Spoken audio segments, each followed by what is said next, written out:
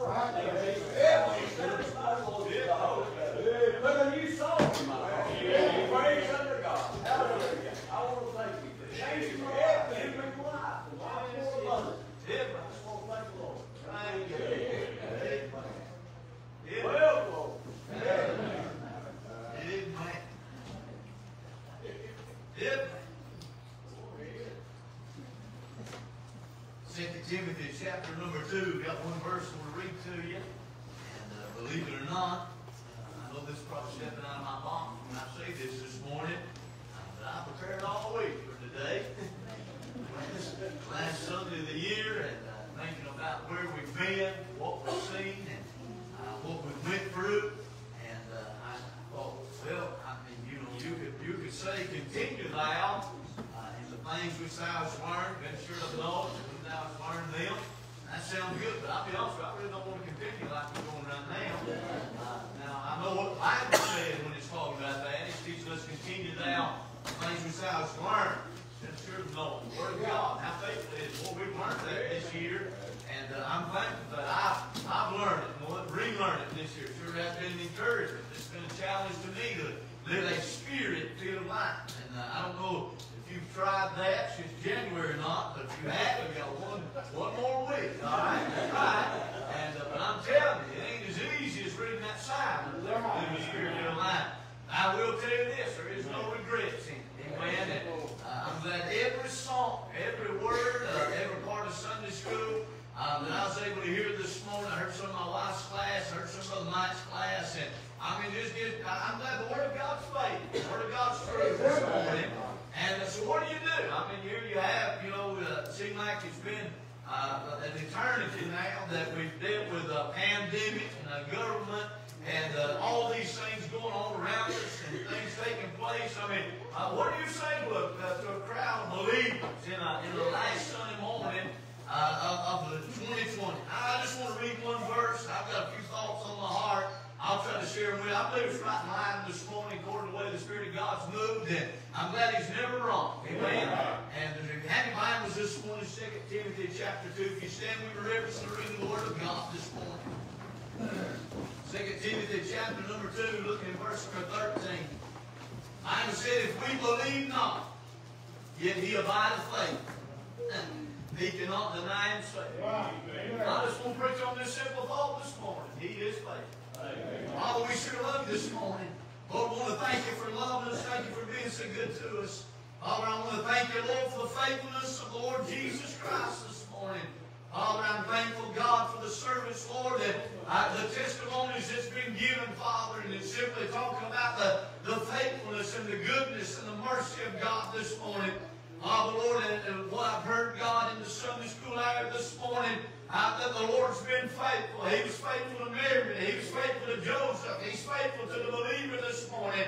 Father, I pray that our hearts and our minds be open just for a little while. God, may we see your word come alive, Father, before us this morning. I pray you speak to the hearts and souls of your people. May you encourage them and challenge them this morning. Father, that one that's wayward, God, I pray that be drawn to you today. Father, that one that may be an unbeliever or lost and does not know you as their personal Savior. I pray today would be the day of salvation for them. God, do the work that needs to be done. May you give glory to yourself, we pray in Christ's name. Amen. Be seated, and may the Lord add a blessing to the reading of the word this morning. I thought about this, and I'll get right into the message this morning, the introduction, whatever the mess I'm about to make. But I want to say that I thought about this morning. The choir was singing, and you know how we are. We hear Amazing Grace to the joy of the world. That sounds pretty good, you know, because it ain't just the same old Amazing Grace. And you hear the choir sing, I know my name is there. If that bless his heart, Brother Paul knows that's just one of the choirs real good on. Let's just sing it again. But let me just say this morning. That Amazing Grace never gets old. No matter what tune it's sung to this morning, it's been grace that's brought us thus far. And grace will lead us all down to say this morning. If you can't rejoice in the fact that your name is written there, there probably ain't one word I could utter this morning that cause you to rejoice. And then I looked across the congregation, I see this look on people's faces like, how can it be that real? There ain't but one thing I know to say this morning. He is faithful this morning. I'm glad it's not doing anything I did that my name's written there. There's nothing you'll be able to do to get your name in there. But thank God because of him and who he is, I'm glad that I know that my name is written in the Lamb's Book of Life. So preachers are really that good. Oh, it's better than this. It's better than this. Amen. I want to give you a few things. I got 4 things this morning I want to share with you. Number 1 this morning, let's get right into it. I guess by way of introduction, you got to understand now as you look at the fact, here we are in 2 Timothy chapter number 2. We know that Paul's already wrote one epistle to Timothy. Here we are in the 2nd epistle Paul's writing to Timothy. For those of you that read your Bible and know that Timothy's not actually the son of Paul, but Paul refers to him as a son. The reason he does that is because Paul took Timothy under his wing. You see, Paul's lived, if I can say it this way, Paul's lived on the other side of the spectrum. Paul's lived on the other side of the tracks. Paul's been the persecutor. Paul's been the, matter of fact, he said within himself that I'm the greatest among the sinners. Paul said, I don't deserve what I have. And Paul said, I have the things of this world. And thank God I traded them in for the riches of the Lord. And Paul says to Timothy, he said, hey, listen, you're going to have to fight the good fight. You're going to have to be a good steward. And down in the next chapter here in the book written this morning, he tells you have to preach the word. I mean, he charges him to do that. And he said, there's going to come a day that they won't endure sound doctrine, but they'll have to themselves teachers having itching ears, and they'll hear that sounding brass and that tinkling cymbal that makes them feel good. Boy, would you not agree this morning that what Paul says exactly where we're living in the day and hour we are today? Boy, I mean, I think we said it last Sunday morning that there used to be a saying is that convicts me. Well, we changed that to that offends me. It's no longer conviction. It's offensive. But can I say this morning, if it's recorded in the Word of God, well, I want to thank Him for the convicting power of the Holy Ghost this morning. I'd have never got saved if I hadn't got lost and realized I needed a Savior this morning. And so you've got to understand now, Paul, he was not just welcomed in by the disciples, even though there'd been a change made in his life. It makes you think a lot of times maybe some of those disciples and apostles were Baptists, you know, because Paul wasn't just welcomed in. They weren't just excited to see Paul because they knew the old man he used to be. But there's a man by the name of Barnabas that brought him and represented him to the other apostles and the disciples. He said, wait a minute, this ain't the same old man that he used to be. The same Lord we're following and the same Lord we're apostles of, disciples of. This is who he really is. And he desired this. So upon the word of Barnabas,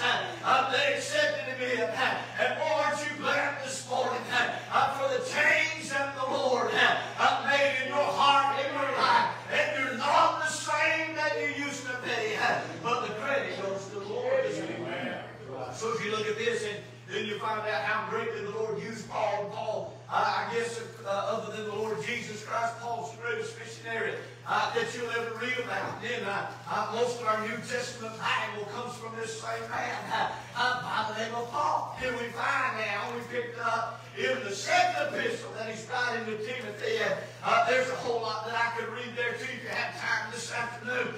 Just go read chapter number 2 where we're at. And anyway, to make a long introduction as short as I can this morning, the Bible gets here in 2 Timothy chapter 2. And if you'll look verse 1, he said, "Thou therefore, my son, be strong in the grace that is in Christ Jesus." So there he is. He's calling Timothy that son. And the reason being is because he's invested in him and he's bringing him under his wing and he's encouraging him. And he said in verse 3, "Thou therefore endure hardness as a good soldier of Jesus Christ." What's he saying, preacher? He said it ain't always going to be a bed of roses. He said, but it is worth fighting for. Amen. It is worth enduring. And you get down there in verse 11, it said, "It's a faithful saying, for if we be dead with him, we shall also live with him." And Brother Marty, that's just what I'm saying. The Lord just knows how to line it up. Brother Marty said, "I'm not sorry that I trusted the Lord." Hey, you know why he's not sorry this morning? Whether he spoke about that mire that he was in, and the Lord bringing him out, setting him upon a solid rock, and establishing him. You know what that means this morning? That means he's died with him. But if you see him stand and testify this morning, he's a living with him. Oh, I'm going to say this morning, if you ever died out to the old man and begin to live with God, I bet there's nothing to be sorry for this morning. In fact, one thing we ought to be sorry for is we didn't do it soon. Or we're sitting here this morning and we're still playing in that, nesting in that. Boy, we ought to be sorry that we just don't simply sell out and just live for him. Amen. Just fall in love with him this morning. Look, verse 12. "If we suffer, we shall also reign with him. If we deny him, he'll also deny us." That's just pretty simple this morning. He said, if you think this suffering is anything, he said, just wait. Matter of fact, he said, it's not even to be compared to the glory that shall be set before us. Oh, notice this. I want to give you this verse. I'll preach the one I've been done this morning. Verse 13. If we believe not, yet he abideth faithful, he cannot deny himself. I want to say this morning. That's part of my introduction. Whether you believe it or not, doesn't change the fact that he's still faithful this morning. Just because you and I believe it, don't make him faithful. Right. He's faithful is the reason you and I got to believe it. Amen. Just think about this morning. Some of us, many of us sit here this morning. Matter of fact, I only know just a few in the last 21 years of pastor here that accepted the Lord Jesus Christ the very first time he came to. You know what that means this morning? That means the rest of us would have never been here today if he had not been faithful. Thank God he came again. Somebody want to shout about that. And when you rejected him, thank God he came again. And when you turned him away, thank God he came again. Amen. Because he is faithful. Now notice it. I want to say number one, he's faithful in our sins. Amen. He said, whether you believe it or not, notice what the Bible said. If you believe not, yet he abideth faithful.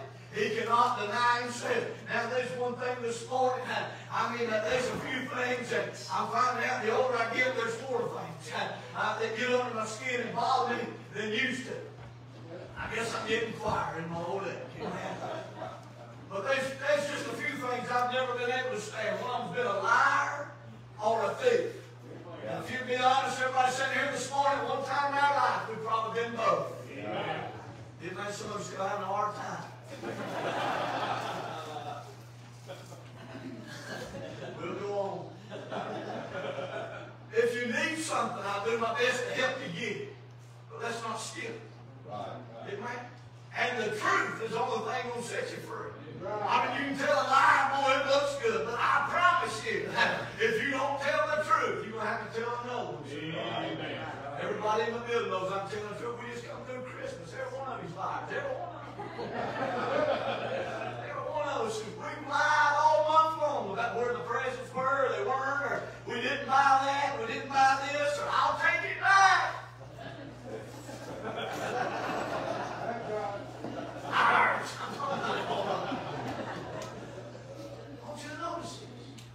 Well, my family can attest to it. If you say you're something, then be it. And if you ain't, just hush.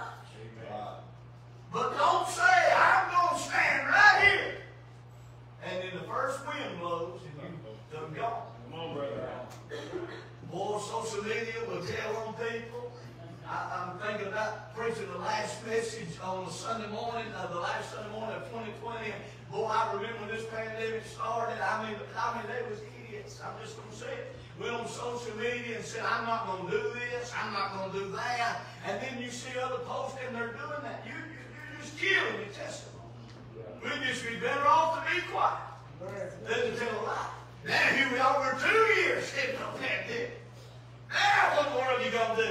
I just want to say this. I'm glad I can stand here on the last Sunday morning of 2020 and tell you that through the whole pandemic and through 2021, excuse me. I want to play it again. Through 2021, last Sunday morning, 2021, see, we're a year behind, right? And I'm glad I can stand here and tell you this morning that through 2020, 2021, I'm glad that there's not one part of the news article, there's not one part of a vaccine, there's not one part of a mask, there's not one part of gloves, there's not one thing going on in the White House that has caused God to change this morning.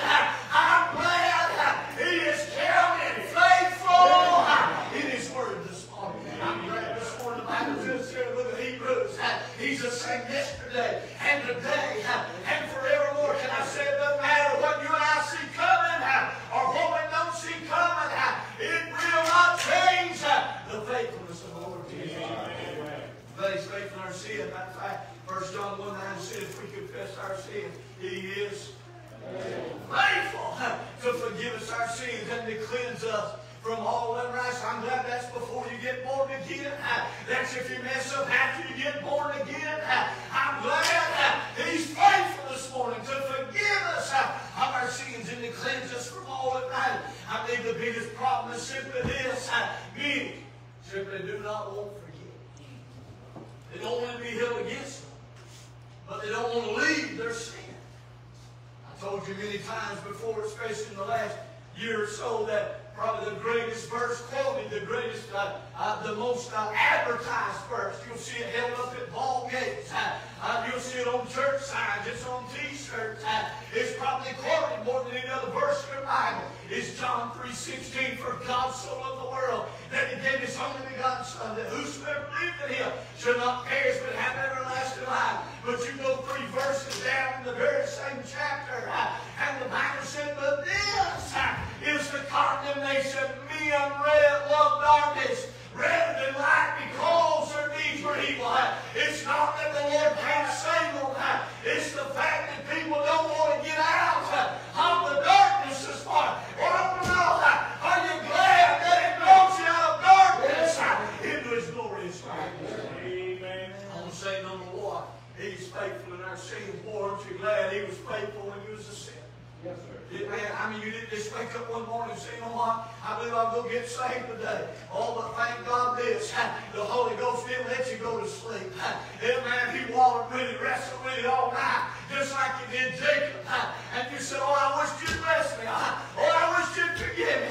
And He said, I'll not do it until you confess who you really are. Till you get tired of lying. Until you get tired of wallowing in your sin. But thank God when you did. Oh, aren't you glad He was faithful? Think about that prodigal son over there in Luke, chapter number 15. Boy, aren't you glad, even in the hog pen. Boy, I thought about this week. Boy, there's been many people look across the church this morning. I know we got some sickness victims. There's a lot of empty pews. There's a greater sickness in this pandemic we've been in. It's the sickness of sin.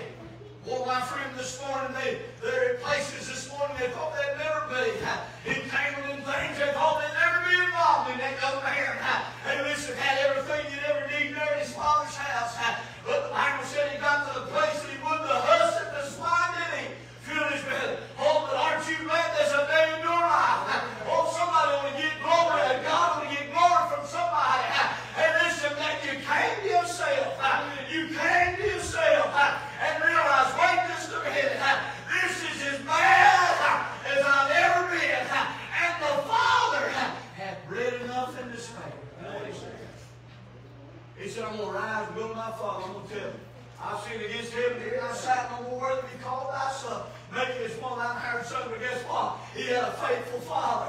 There's a fatted calf. There's a brand new pair of shoes. There's a best robe. There's a ring to put on his finger. Hey, listen, he was willing to call all his friends in. You know what, Satan will tell you? You're going to embarrass yourself. You embarrass the church. You embarrass the preacher. Oh, but you know what he said? Hey, everybody come in. Don't worry about where he's been. I just want you to know my boys come home. Let's kill a fatted calf and make merry. Amen. Well, I'm glad we can say this morning he's faithful in our sins. How about this? I'm glad he's faithful in our salvation. You realize this morning if it were not for him, we wouldn't be here this morning. We're only what we are by the marvelous grace of God. Probably some of the other that ought to be quoted. We ought to know it like the back of our head this morning. Thank God for Romans chapter 10, verses 9 and 10, that if thou shalt confess with thy mouth the Lord Jesus, and shalt believe in thy heart that God hath raised him from the dead, thou shalt be saved. Verse 10 said, for with the heart man believeth unto righteousness, and with the mouth confession is made unto salvation. Oh, but don't leave out verse number 13.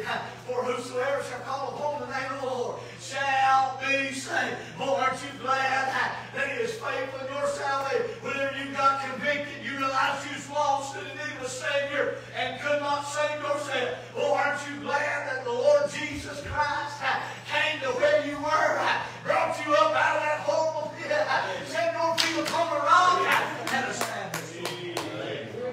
Faithful in your salvation. But I love this. He's never lost a one. Matter of fact, he said that there's not a one that the Father had given him that he's lost this one. He's faithful. Matter of fact, Paul said it like this, I know whom I have believed and am persuaded that he is able to keep that I've committed to him against that day. You know what that word persuaded means? It didn't just happen one time, but over and over and over again. Paul was proved by the Lord that he was faithful. Amen. The Lord proved to Paul over and over and over again that he was faithful. Amen. Notice this. I want you to see this morning. He's faithful in our salvation. Boy, aren't you glad this morning that whenever the troubles and the trials of this life come, there may be some things within our own flesh that may be shaken, within our own mind that may be shaken. But aren't you glad this morning that the foundation on which you stand is a solid rock this morning? I'm glad it's the same rock he told Peter and built the church upon. I'm glad this morning it is the same rock. And what's it? Excuse me. Whenever Jesus bowed his head and he gave up the ghost there at Calvary, and the Bible said the rocks did rip. You know what that was? That was a trembling of the power of God. My friend, the Bible said that the temple was ripped. The veil of the temple was ripped from the top to the bottom. That was God saying that the Savior had came from heaven down to earth.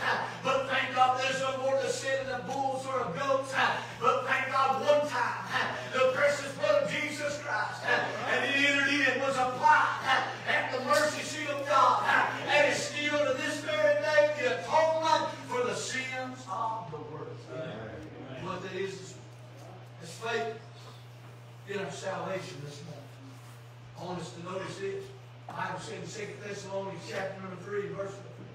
But the Lord is faithful, who shall establish and keep you from evil. I'm glad you don't have to go there. You don't have to live that lifestyle. Why? Because he's faithful in our salvation this morning. Hebrews chapter 10, verse number 23 said, let us hold fast the profession of our faith without wavering, for he is faithful that promised. You know what he's saying this morning? Let's not be wishy-washy. If we say we got it, let's live like we got it. Amen. And if we ain't, let's get it. And when we get it, we want to live like we've got it. Amen. Notice this. He's faithful this morning in our sins. He's faithful this morning in our salvation. How about this morning? How many of us can say he's faithful in our sickness? Yes, sir. Not only in our sins, not only in our salvation. How about this morning? He's faithful in our sicknesses. Amen.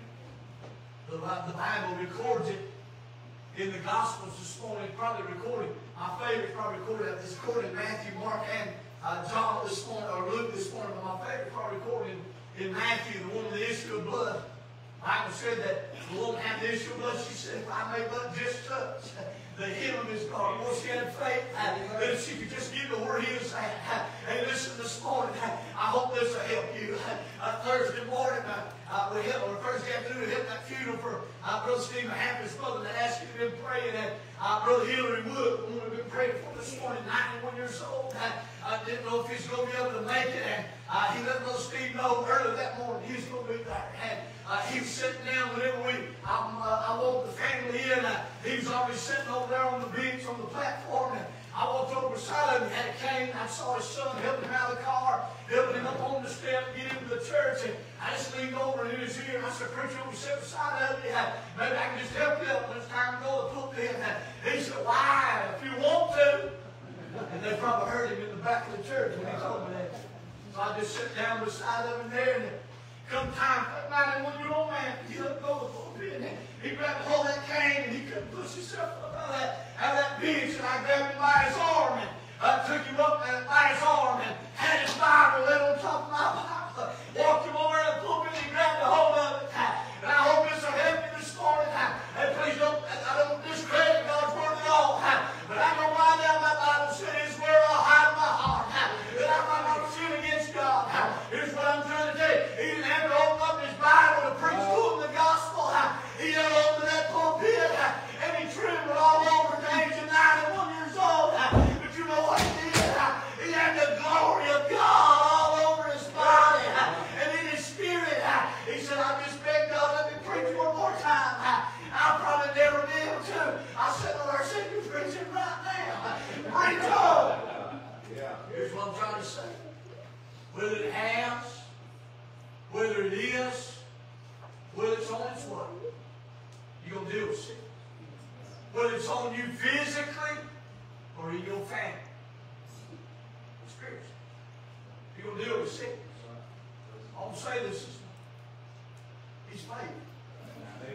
She said, if I could just get to, I don't even have to touch him. If I could just get to the hem of his garment. I'll preach a message one of these days on H-E-A-M, H-I-M. Y'all listen to me. If I can just touch the hem of his garment. See, what we don't understand a lot of times is just like living. Living, if I spoon something out, had living, you know what I had to do with the spoon? I had to throw it out. I couldn't go over and get some else because that living would contaminate. Anybody want to say amen right there? We've been living in it for 2 years. You may not have it, but somebody else had it, touched it, you touched it, now you have it. You know what I'm saying? That's living. You got to throw it out. She said, if I could just touch the hem of his garment. Boy, aren't you glad spiritually speaking works the same way? She didn't have to touch him, but if she could just touch something he had already touched. Hey, listen to me this morning. I never actually got to lay my hands on Jesus. Hey, but listen, those things that was brought to me, thank God somebody else that had been touched by him. Thank God brought me things that God had breathed on. And God had his hand on. I don't know about you this morning, but I just can't believe that Bible that I laid on top of my Bible Thursday morning, the same one I'm holding in my hand, God had breathed on that book a number of times while that old man read over it and while he prayed over it and all week long or the rest of the week, every time I opened my Bible, I felt like, that I could feel what that old man was talking about. That is faith in our sickness. Matter of fact, a lot of times we think about sickness, we just think about getting sick and dying. There's a lot of sickness this morning. People's walking around with don't even realize it's God. Come on, brother. Amen. There's a sickness of sin this morning that's far greater than the pandemic we're living in. Yes, sir. Maybe because of our history. Maybe because of our family. Maybe because of our past. There's a lot of things that we may not want to admit this morning. But can I say this? The greatest place of healing is the very place that we realize there's a sickness. You got to realize you need it. Yes, sir. Before you never get help from it this morning. I'm glad he's faithful in our sickness. Matter of fact, the Bible says this. The Bible said Jesus said amongst them. The disciples were there. The Bible said that they were thrown in him. In other words, there's a crowd. There's pussy. And That's another one of my prayer things. Well, I've been incredible. I mean, if you can't get to where you're going, I've been pushed around, just wait. That's what they're doing. They're throwing him. Jesus said, who touched him? One of his disciples said, Lord, I look around with this multitude, and you ask us who touched you? I mean, probably everybody in here that's bumped up again, they touched him. Jesus said, no, I perceive the virtues going out of me. You know what he's saying to that disciple? No. I'm not talking about just brush by me. Somebody just got help. Or aren't you glad that whenever he comes to you, whether it's in your sickness, whether it's in your sin or in your salvation, aren't you glad he didn't just brush by you? Oh, but thank God, there was virtue that came to where you were and healed what was his name. Then last but not least, I want to say this. Faith in our sin is faith. He's faithful. This morning, our salvation is faith in our sins. How about this morning? What we've all been here. Maybe be there this morning. He's faithful in our storm. No matter the situation, no matter the storm, physical, mental, spiritual, I'm glad the Lord is faithful in our storm. Matter of fact, I'll give you one of the greatest that I find in the Word of God. There is recorded in the book of John, chapter number 6. And the Bible said that the disciples had gone out in the midst of the sea. I mean, they've done just exactly what the Lord has asked them to do. There they are out in the midst of the sea, but they find themselves in a storm. I mean, how many times in your Christian life, I mean, it seems like the more you try to read, the stronger the storm is. The more you want to pray, the stronger the storm is. The more you want your family to be bound together, the more the adversary tries to tear it apart. And you feel like you're doing exactly what God wants you to do. But you're in a storm. I've said that night there those disciples were. They're trying to do exactly what the Lord had asked them to do. And they found themselves in the midst of the storm. I'd say for most people, if we be honest this morning, our storm that we're in right now is probably more mental and spiritual than anything else. There's some facing physical storms, but we could use that as sickness. This morning, the storm we're in right now is a nation. We're in a spiritual storm. We're in a spiritual warfare. It weighs down on your mental. It weighs down on your physical. But it'll weigh on your spiritual. The Bible said that while they were there in the midst of that storm, that Jesus went walking to them. Right out there in the midst of those waters. I mean, right in the midst of the storm, and they perceived that it's a spirit. Do you know what he said? He said, be not afraid. It is I. Be not afraid. Now, I know you've heard me say this before, but it's still true today. You know the safest place to be in the biggest hurricane, the biggest tornado? Is in the eye of the storm. That's where it's the calmest. Can I say this morning, I'm glad we serve a Savior that is faithful this morning. Though everything around us looks like it's falling apart. Though our nation, though our government looks like it's falling apart. Though tonight, though today, if we'd be honest this morning, it looks like churches across America falling apart over the pandemic storm that we're in. You know what the Lord's doing? He's come walking to us on this very pandemic, on this storm. He said, I don't know where you're at. I know the Lord does. But no matter where you are, no matter what you're going through, you know what he said this morning? Be not afraid. It is I. The calmest place you be in the midst of the storm. He's in the eye of the storm, the Savior. He's the eye of your storm this morning. He's the eye of your situation, no matter what you're going through. If you just realize for the first time in your life, you know what, I'm lost under that Lord. He's faithful. If you realize this morning, you know what, I'm saved by the grace of God, but I live like I'm lost. I want you to know something. He's faithful. If you realize this morning there's sickness, it's spiritual, it's mental, it's physical this morning. Guess what? He's faithful. And if you just feel like you're in a fog, you're in a storm this morning, boy, it's got you disturbed. It's got you distraught. I want you to know something this morning. He's the safest place to be. Amen. In the midst of any storm this morning, he's saying it is I. Be not afraid. Hands are bound, eyes are closed. You're standing all across the house this morning. Please know when looking around. I wonder how many Christian people just want to gather around this altar this morning and say, Lord, I just want to thank you for being faithful in every storm, in every situation, Lord, in every sickness. Thank God when I was a sinner, you're faithful. Thank God that I got saved, you're faithful. God bless these hearts. People move. You don't want to gather around the altar, you can find your pew out there and pray this morning. God bless these hearts. Yes. Yes, thank God. Thank God. Maybe you're here this morning, nobody's looking around. I just want to pray for you this morning. You just slip your hand up and you said, Preacher, I don't know the Lord is my personal Savior. Never been saved by the grace of God. Preacher, I realize I'm lost and in need of a Savior. Please pray for me. You just slip your hand up this morning. No one looking around. Thank you, son, for being honest. Nobody looking around. Just slip it up right back down. Maybe you're here this morning. You say, Preacher, I know that I'm saved. I know that I'm saved. Preacher, things in my life just ain't like they all do.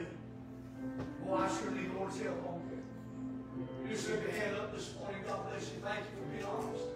Thank you for being honest. Somebody else just slip it up right back down. Hey, I want to say it. I want you to.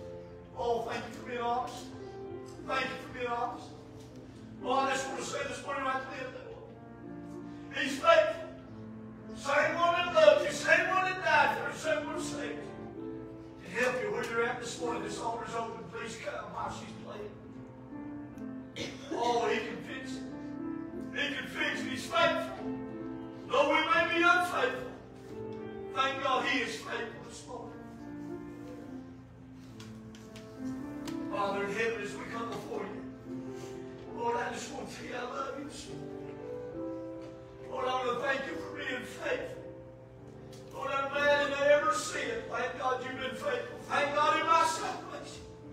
Oh, Lord, thank you for being faithful. Lord, I'm glad in every sickness, Father. Lord, every sickness that I've ever had, Lord, my family's ever had, Lord, I've ever seen as a pastor, Lord, I want to thank you that you've been faithful. Oh, Lord, but thank you for every storm. God, that we've ever faced, Lord, thank you for being faithful. Thank you for being faithful.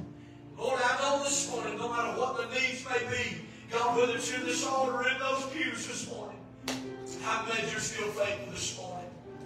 Lord, I pray that you'd meet the needs of your people.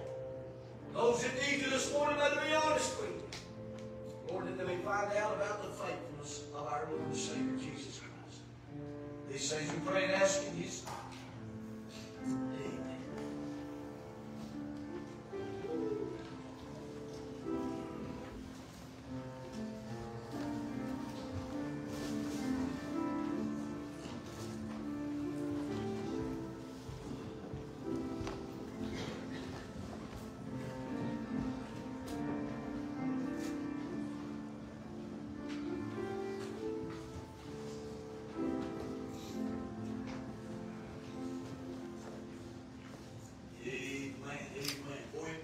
This morning. Amen. Amen. Sure love and appreciate you this morning. Thank God for you. Amen. I'm going to ask you to be seated just a moment. We'll make this brief announcement. Remember all the young people, excuse me, that was doing the testimony time with Miss Tracy. She was in the parking lot this morning, her and the kids. If you would please pray for Nathan.